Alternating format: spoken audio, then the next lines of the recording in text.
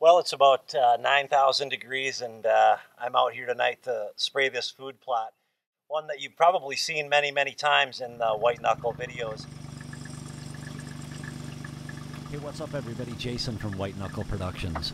You know, planting food plots is one of the most rewarding things we can do during the off season. It's also one of the most frustrating things we can do if they don't grow the way that we expect them to.